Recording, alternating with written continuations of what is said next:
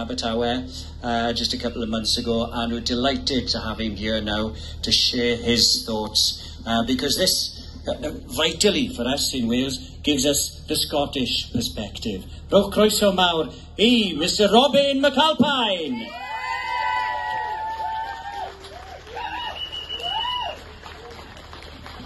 Oh, hello everybody. It's so nice to be down here. Absolutely delightful. Every time I come to Wales, and I've been to Wales and indie business about 3 or 4 times in the last few years, every time I come, I leave with a spring in my step. I really do. A real sense of joy, a real sense of excitement. And I was trying to think what it is. Now, of course, it's all of you beautiful Welsh people, and in particular, it's hearing you all speak your beautiful language. The first time I was here, I was in a train, just heading home, and I had a brilliant time, and I was feeling really good. And a group of school kids came in and sat with me in the train and chatted away to themselves in Welsh, and I thought it was the best thing I'd ever heard, and I always enjoy it. But, the more you clap, the less beer we get. Right, so that's not really the reason, though. The reason is that sometimes when we're fighting these fights, it can feel like you're fighting it on your own. And these fights take time, and they're hard, and things go well, and then they don't, and then they do, and then they don't. And throughout it, you can feel a little bit on your own, but we're not on our own. Every time I come down here, I remember that we are working with you for the same thing, shoulder to shoulder, your country with your future in your hands, my country with my future in my hands.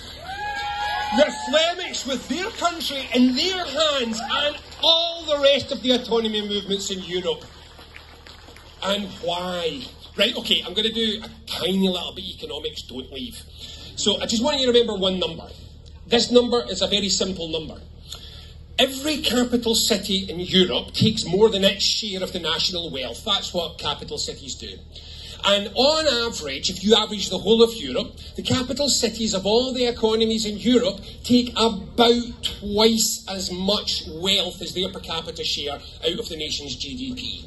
Right, except London. And you should see the graph it sometime. It's great, because the graph goes like this. And then you've got London, which takes 5 times its share of the nation's wealth. 5 times. If you do the graph, you need to change the entire perspective of it, because the difference between London and every other capital city in Europe is so big. And that's bad enough.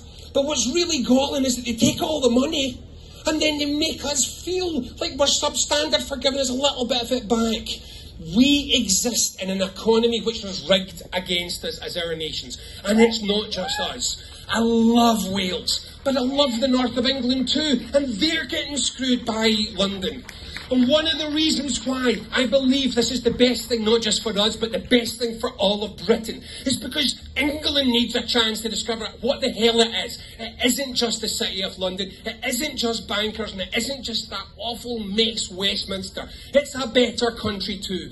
But if we are all stuck like this, stuck together in a country that still thinks it's a big deal, even as it's declining, we'll never find those different ways forward.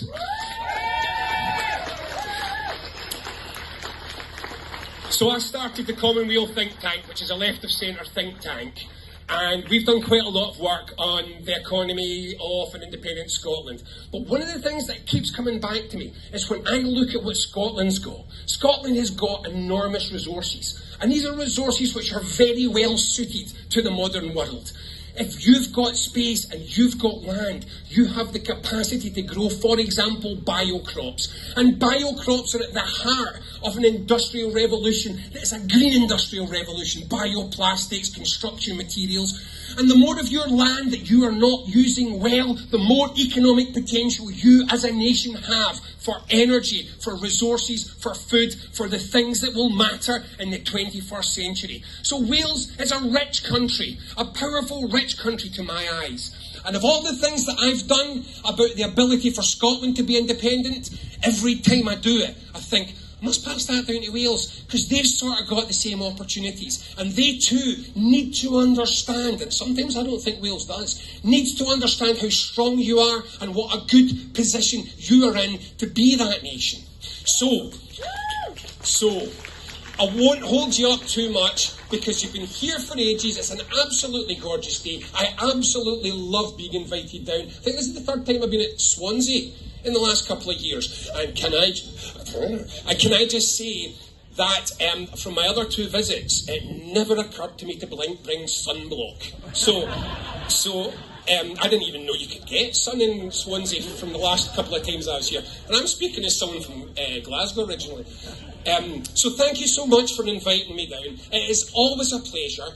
I want to leave a couple of things. First of all, a big thank you for something else. In 2014, when we were about to have the referendum, with a couple of weeks to go, someone sent me a video. And it was from you guys. It was a video from Wales with person after person after person having done a little selfie video. And all those selfie videos said the same thing, go for it, Scotland. And I watched that video with 2 weeks to go. And I'm going to be honest, I watched it with somebody else and I had to pretend I wasn't crying. It meant so much to me. It really did. The solidarity of Wales and everything that we have done.